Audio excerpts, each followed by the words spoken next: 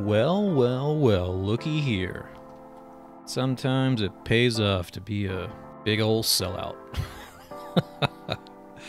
No.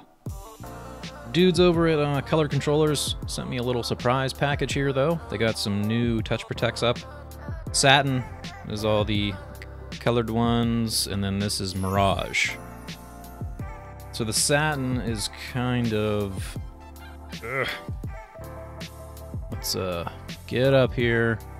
Boy, look at that disgusting fingernail. Ugh, that is gross looking. Whew, boy. These are the smoothest of any that they offer.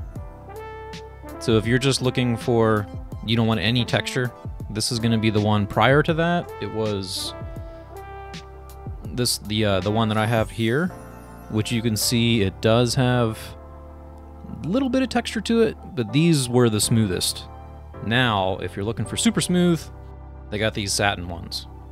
It's kind of hard, it doesn't really show up for me too much, but there is like a pearl kind of paint color shift to them. Kind of a green, but certain light, it picks up purple. I'm tempted, but I love the look of this one. This guy has been chugging along really well, but I do feel like I might want to get a new controller and just kind of keep this one functional as like the trophy. I'm afraid to wear it out. But the new one, the Mirage, this is pretty cool. It feels soft. Like you don't pick up that texture like some of the other ones. So it's still very smooth, but let me see if I can get this up here. Like if I scratch my fingernail on it, it's kind of like scratching. I'm a DJ.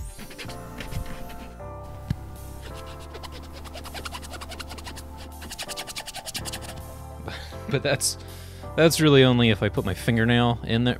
Oh God, my disgusting fingernails. But yeah, this one's really cool and it catches light. This is the one I want to use, but it's good. It would look really strange. Yeah, the wood protect ones, they're so nice. Anyways, I don't know. Let me put my shill hat on for a second.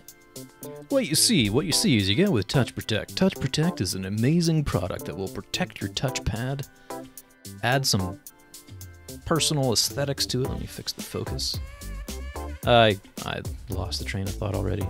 It was sort of a concern. The Steam controller was first coming out. As you use the pad heavily, you start to wear down the texture of the actual pad.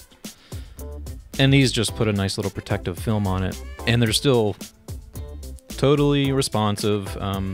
In a previous video, I did this snap-on joystick. It responds totally fine. Like I'm getting full response through that. So it doesn't really affect the sensitivity of the touchpads. But yeah, this one's pretty cool.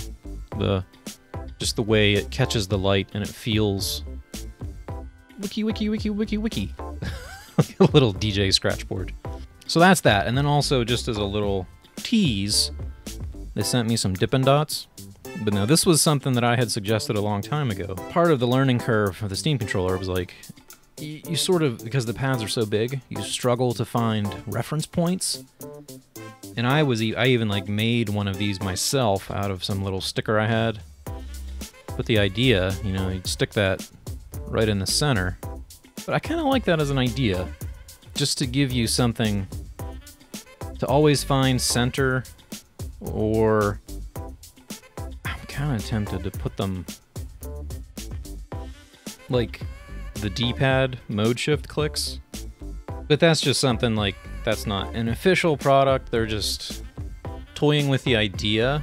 If that's something that would interest you, maybe send them a tweet like, yeah, hey, you should totally do that, because really, I think, they're they're cutting this from a sheet. You could squeeze out 4 Dippin' Dots per TouchProtect. Which I get, yeah, they have to be called Dippin' Dots. Oh no, that would be IP infringement.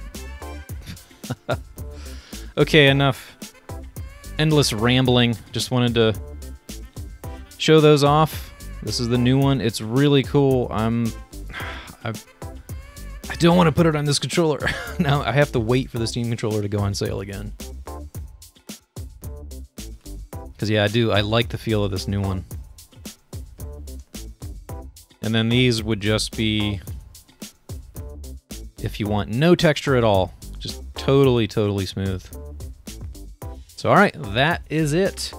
I will see you around.